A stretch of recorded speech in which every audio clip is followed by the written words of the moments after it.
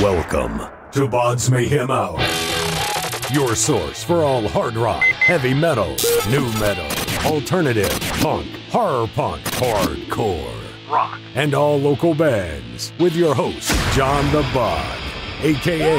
the Bodfather.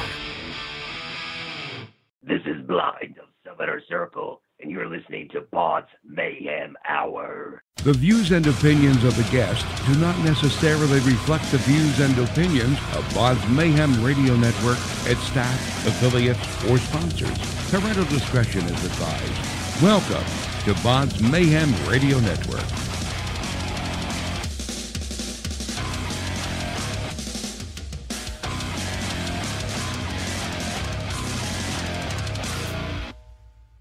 Hey everybody, welcome to BODS Mayhem Hour. I'm your host, John the Bod, a.k.a. the Bodfather. As always, I'm bringing you guys and gals awesome interviews. Today, it's an honor and a privilege to have the members of Summoner Circle on the show with us today. And we're going to introduce the band here in just a few moments. This is a six-piece theatrical metal band, Summoner Circle. They've released their full-length album entitled Become None via Pavement Entertainment. This is the follow-up to the band's 2015 EP, First Summoning. So, guys, I'll let you introduce yourselves, then we'll jump right into the interview. All right, well, I'll go ahead and start off. I am Gog, and I am on lead guitar. All right, Hex on keyboards. Absalon on rhythm guitar. Blind, lead vocals. E-Talk on bass. So, yeah, we're happy to be here, man. Thanks for having us on. Not a problem. Not a problem whatsoever. I always like to mix and match all these crazy bands that are out there right now, and I like the theatrical side of some of the bands that are out there right now, and I think that's kind of a lost thing in a way, if you ask me. Yeah, I mean, I think we noticed that as well when we decided we were going to start this up. You know, it was a new project, I guess, right around the end of 2014. And we just decided that we were going to try to do something a little bit different. You know, the area that we're from here in East Tennessee, there were no other bands doing anything like this. And we just felt there's a really good opportunity here.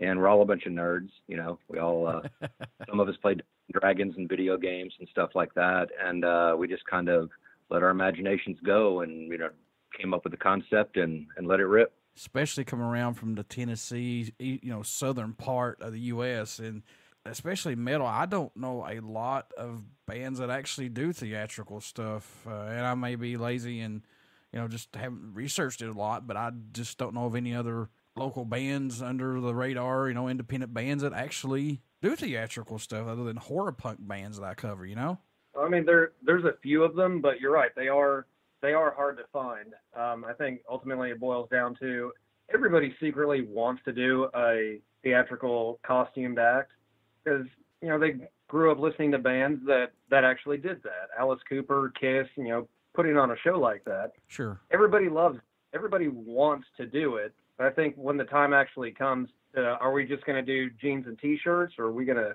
dress up and make fools of ourselves? Some people just don't feel like they have it in them to go up and make a fool of themselves on stage, and we have no shame. How's it been working with Pavement Entertainment so far, guys?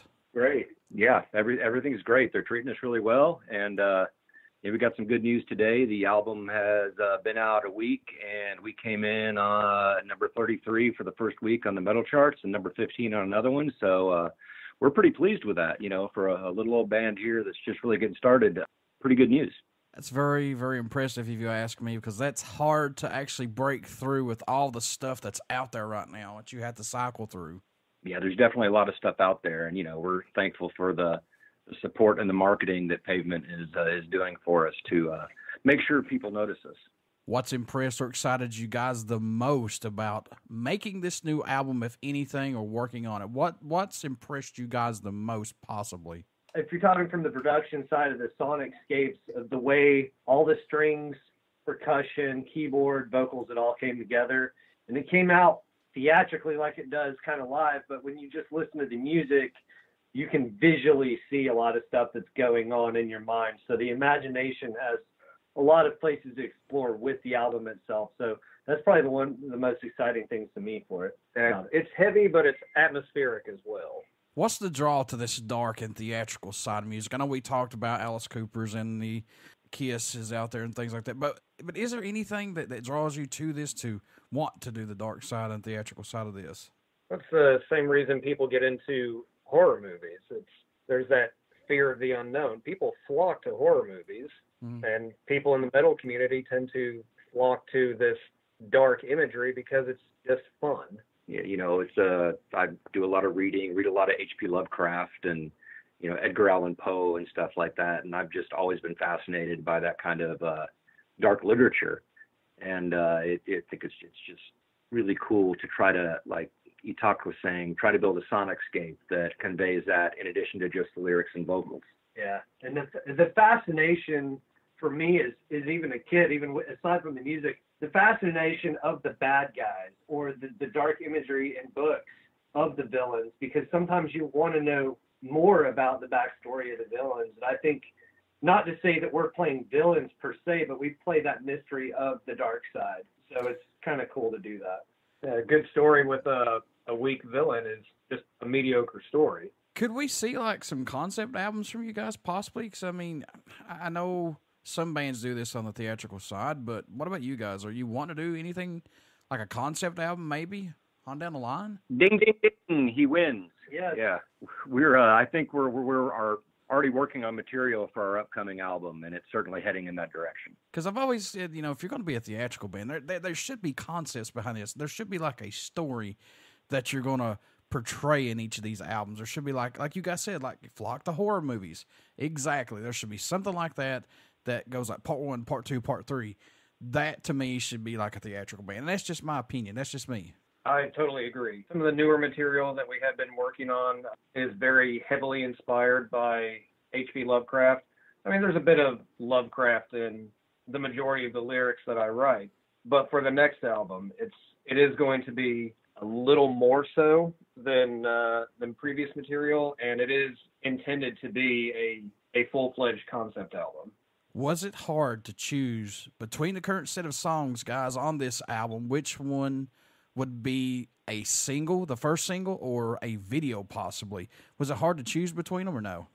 For me, I always thought from the get-go that it was actually suggested. It wasn't my idea. I think Gog and Blind had already discussed and decided on Become None, correct me if I'm wrong.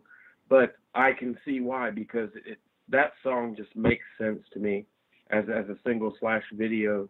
As many times as I've played it, I mean, I still get into it like, when I first learned the song, That's the one that makes sense to me for single/video. Yeah. Well, it was definitely written as like it was said by somebody else, an anthem for everyone to sing along with and get involved in. It's something for us to tell to everybody directly. So might as well make them listen. Right. I think most of the, all the other songs on Become None are stories in and of themselves, and Become None is an anthem. And so it definitely stands out in that way. The other consideration we're also putting Worm Tunnel out there right now, and that's getting a lot of airplay. And I think that's probably because it's our shortest song. It comes in at just over 6 minutes. And we have a lot of long songs, and radio likes to play shorter songs. So, yeah. Nothing wrong with long songs. I've always said that. Nothing. I love them. We love them. Like my favorite song on all the Iron Maiden albums is always that last song they did that was really long, Just like my favorite Symphony X song was The Odyssey. Full 30 minutes of metal music, and it's amazing. Correct me if I'm wrong on this, guys, but how was working with producer Yannick Bercier at Wave Transform Studios? Did he produce this album for you all? Yannick Bercier? Yeah, he's a good buddy of ours. He did produce it. Very easy guy to work with, very knowledgeable, and couldn't say enough good things about him. And he's Canadian, so he's good. Yeah, he's a great guy. He really makes you feel at ease while you're in the studio. He'll throw suggestions your way, but he's not one of those producers that is going to just shut down and not record for the day if you don't take one of his suggestions. It's in the end it's our music, and he's just trying to help it be as good as it can be. And he's super creative, and he's got a great ear, and he's a lot of fun, especially when he tries to fly you with some strange Canadian 40% alcohol. That's all that was on the bottle. It just said 40% alcohol, and we're celebrating the release of the album, and he just keeps pouring this mystery alcohol to it. It's what my dad drinks, eh? You know, and we're like, oh, it's we were just trying to figure out what it was. We're like, it's good, eh? Drink it. Goodness. Did he push you guys and possibly get anything extra out of you all on this album that he brought out of you possibly? For me, yeah, it was a new experience for me recording with, getting used to click tracks and such and timing. And I think some of the repetition in the process, which I practiced on my own time as well with him, but just that, I mean, Yannick is not only a friend, but he in the whole circle here in the recording process, he immediately became a team player. It wasn't like he's there to tell you what to do and engineer your album, But yeah, it was a good exercise for me, and the way he goes about it is really good. Yeah, I mean he'll hit you up with I think he got a better one in you. Yeah. With your takes and stuff like that. And he let me get angry, and when I was trying to write a solo in the studio when I kept screwing up, and I got really mad, and I just decided I was going to just kind of wank off on the next take just to blow off some steam. And I ended up cutting the solo for Balrog General, which is one of my favorite solos on the record, just because I was so angry, and I just improv'd it, and we ended up keeping that take. He kind of looked at me and goes, that was cool. And one of those happy accidents that can happen in the studio, when you sometimes just let it all go. It's like, screw you, man, look what I can do. Yep. Yeah, he's also got some really good insight into a couple of things, like on Become None. He just thought it would be really cool if there was like some whispers over that. We had never actually considered that before, so we did a whisper take on it, and we just tossed ideas back and forth around, like, what if we put them in reverse too? And voila, now it sounds creepier than it did. What do you hope everyone takes away from this album, or message you hope they hear while listening to it, or just any of Summoner Circle's music in general? What do you hope they get from it, guys? For me, I just want them to escape into it. There's a lot of crap going on in the world today. Good stuff, bad stuff, whatever it is. It's just, I want to provide an avenue for escape where you can, take some time and just go somewhere else in your mind while you're listening to the music and just kind of experience it. Oh yeah, it's important that you're able to do that. It's comfortable enough for you to escape, but we also like to create something that'll force you to think a little bit differently than you normally have to. At least for me, that's important. Yeah, we throw some odd time signatures in there and just, a little bit of proggy stuff every now and then just to make you think. Yeah, I hope that it, if anything, can inspire other people to think, just it's okay to be different and think differently about your music or the look of the band or whatever. I hope that it inspires people to get more into art, and rather than conforming with the norm. And I do like the idea of just escaping from the madness of what's going on in the world right now. Into another world of madness. Another world of madness. Our world of madness. That's right. A better world of madness. Yeah. At least we think. There is It can stoke imagination of a lot of people that to know that would make me very happy. Just in addition to what everybody else said about it, but imagination's underrated. So, kind of when you're listening to a story, one of the incantations, and listening to the music and what Blind is singing about, I guess I'd like to think that some people might get those images in their mind, and everybody pictures things a little bit differently. That's kind of how I think about it. I hope it kind of stokes people's imaginations like that. So, I mean, when I'm writing the lyrics, I see everything visually in my head. I always have a picture in mind. So I try to essentially write the story that I see in my head. And I don't expect other people to see the same picture, but I hope the lyrics and the music are detailed enough that they can get pretty close to it, because it's just fun. 2015, your guys' EP comes out for Summoning. Let's go back before that, up to the release of that EP and working on this album. Do you see this band still musically growing from where it started, or has it just been more of a personal growth for each of you guys involved in this? Because when did you decide to say, hey, look, we're just going to be a theatrical band. We're not going to be just a regular band. We're going to be a theatrical band. When did all this start to take shape? Right out of the door. Yeah, we actually recorded that EP before we had even played our first show. We just wanted to come out the gate swinging, and I think we did. Yeah, we came out with a full stage show, you know, album or EP ready to go, and you know, we just wanted to basically hit people over the head and get them to notice us. Like, wow, these guys got their stuff together, you know. And it certainly paid off for us, because I think our second show we ended up opening for, it was Deicide, right? Yeah. Oh wow. So we got noticed. Yeah. Geez, Deicide right off the bat. That's pretty good. Yeah, it was great. And like that, in that first year, we had Deicide and Pentagram, you know, so some, you know, classic, legendary metal bands we were able to play with. So it's pretty cool. Are you guys shocked to fit in with that type of band like Deicide, you know, because they're more along the lines of like death metal, things like that, and then here you got you guys. Do you like fitting in with those bands and playing those shows, or does it even matter right now? I think ultimately it doesn't really matter. There is definitely a genre that meshes really well with us, and there are two different aspects to take into consideration, both the visual aesthetic as well as the music of it. But there's enough variation in our music that whether it's death metal, thrash metal, black metal, or another doom band, we fit right in. Maybe not visually all the time, but musically we can fit right into almost anything. Yeah, I mean, we just came off a tour with Children of Bodom, Swallow the Sun, and Wolfheart, and our musically, you could think that we're pretty different, but at the same time, we fit right into there, and it was a great experience. You know, those guys treated us really well, and it was just great to get out and get up into Canada and all across the Eastern Seaboard and get to play our stuff for large crowds. It was wonderful.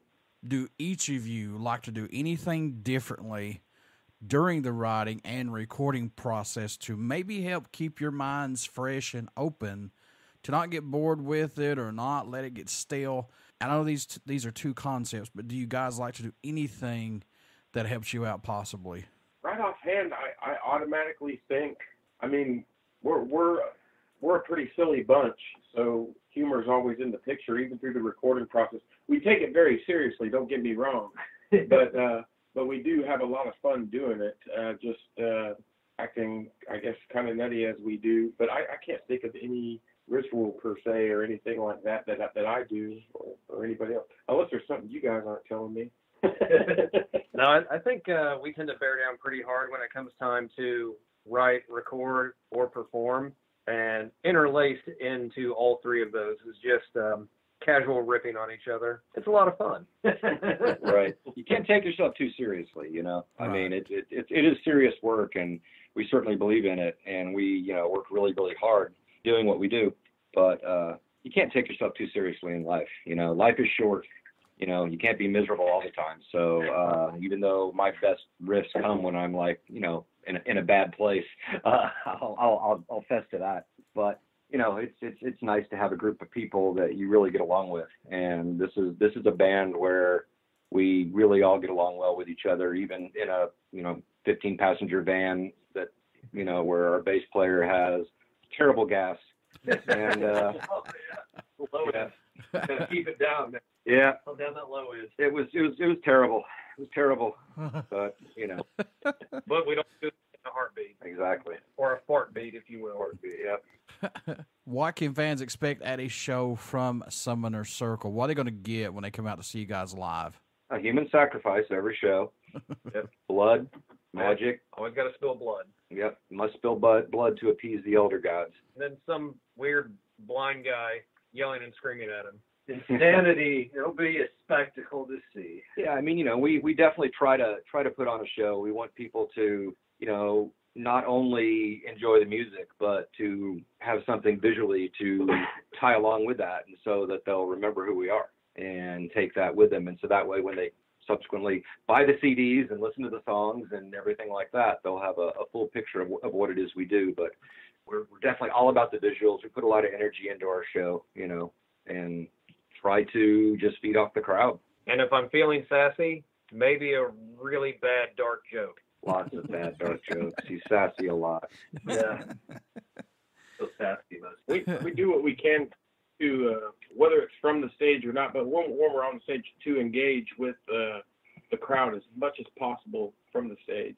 Also off stage, but with our show, specifically, we do try to engage as much as we can with the fans. Yeah, and after we play, we definitely all try to head over and meet as many people as we can while we're able to do that, and just try to hang out at the merch table and take photos with fans. That was one of my favorite things about the tour with Children of Bodom, is just taking, crazy photos with all the fans. It was great. Our merch table, I'm going to say, it seemed like a party at our merch table. Yeah, every night. there was a party at our merch table every night. That's right. It was really cool. What made each of you want to become a musician? What was that spark for you? What was it that said, yeah, that's what I want to do right there? The way it made me feel. I remember as a kid, the way music made me feel was just, that was it. There was a time when I was a kid that I knew music hit me, and I knew that somehow, some way, shape, or form that I wanted to do that kind of thing. Obviously, at that age, I didn't know what all that entailed and all the things I'd go through to get to this point. But yeah, it just somewhere along the way at a young age, I felt it. That's how it was for me. Well, yeah. Well, okay. I'll say this. I pretty much feel like it's been in my blood my whole life, so it's hard for me to think back what was a deciding factor, because I was around it from the point I was just a very young child, thanks to my parents and my family. And so I just kind of grew up around music, but I always loved it. And then one day, I guess I decided that I wanted to be in a band and be a part of a group of guys writing music together. And when I realized you could do that, and that was sometime when I was a teenager, it just seemed like a really good time. And it's been a good time ever since I started doing that. For me, as the vocalist, I think I'm the only person who never really buckled down to focus on playing a musical instrument like the other guys did. But I've always been an artist at heart, whether it's drawing, painting, doing photography, or just writing. That's always been my passion. I've found that with Summoner Circle, I could check every box on my creative nerd list, and it has done wonders for me. Not only that, but having used to have been the shy, quiet kid back in school, now I get to dress up, stand on stage, and yell at people, so it's a good stress reliever, too. Oh, for me, it's just, I think a lot like Absalon said, it's just, hearing music. And I remember I was really young, and my cousin, he played music. He played in rock and roll bands, kind of punk bands, and lots of Stones kind of bands and stuff like that. But I remember listening to Master of Reality with him when I was really small. And I don't know, something about the noises on that album. It's the things I was hearing, just, I don't know, the hair stood up on the back of my neck. And it was like, oh, this is really cool. What's their name? Black Sabbath? Okay.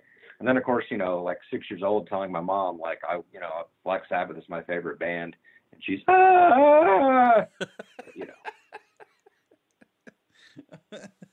Yeah, that's usually how it goes.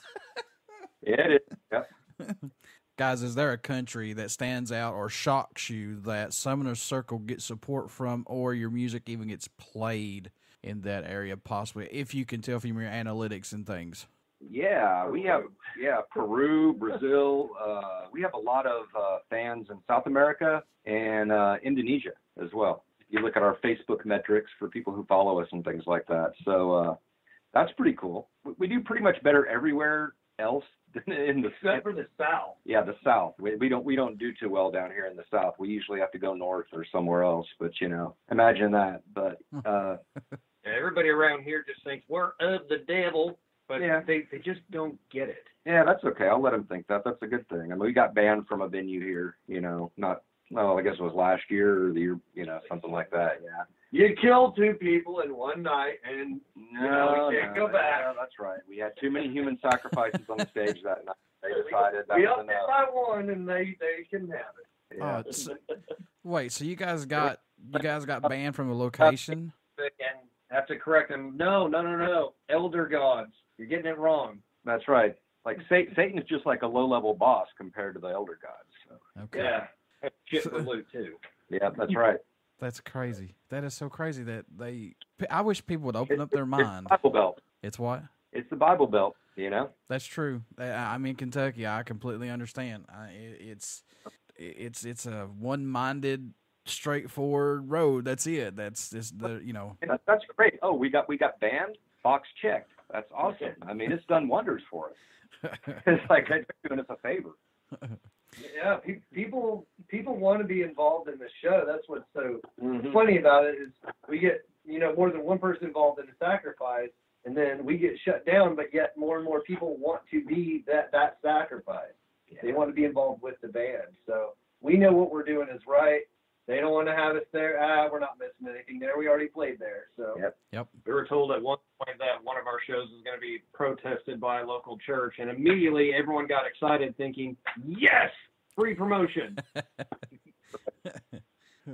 Another box check. Is there a band on the bucket list for you guys that you'd like to work, tour with, or maybe even do an old school album split with if you had this opportunity, possibly? There's a couple on that list, and I think everybody's opinion on that differs slightly. Ghost would be a big one for me, but we actually just hit a bucket list item for me because the Children of Bodom tour, we were also on that tour with Swallow the Sun, one of my all-time favorite bands, and just wrapped up a tour with them. So that was a big bucket list item for me. Yeah, I think for me, I would love to see Summoner Circle play with Behemoth or Dimmu Borgir. I think that would be like the shiznit. I mean, I'd like to say as far as, Marilyn Manson, that would be, to me, that would be crazy just to get an opening slot.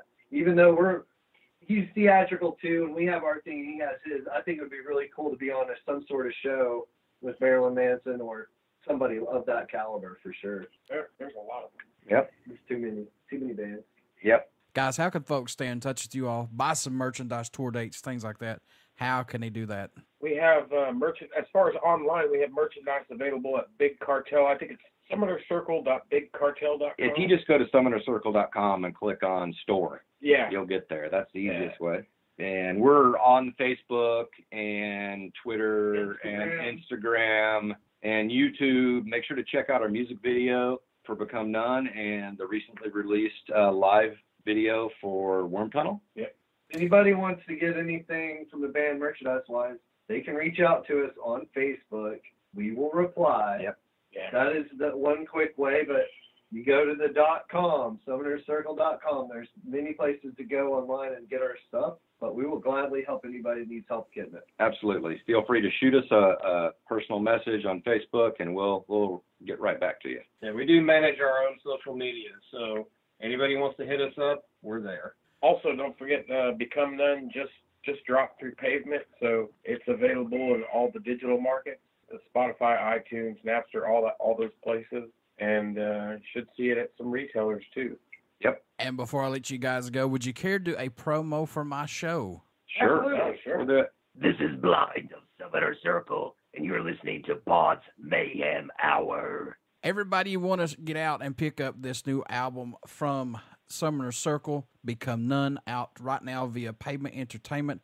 Also, get out and check out our Facebook page. It has our podcast link, YouTube link, and very soon our Twitch link. And like I said, get out and pick up Summoner's Circle, new album, Become None, out on via Pavement Entertainment. Also, get out and pick up their 2015 EP, First Summoning. You will not be disappointed. They've got some great music. So thank you guys so much for being on the show, and I wish you all the best of luck. Thank you very much. Really appreciate you having us on.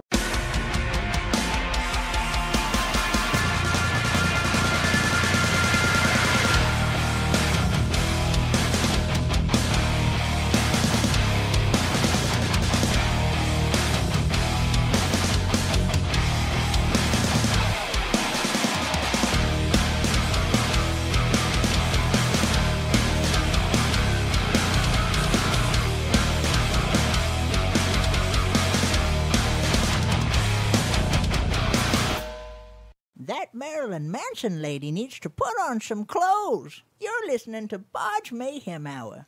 He's not scary. Follow us on Facebook, Twitter, and Instagram.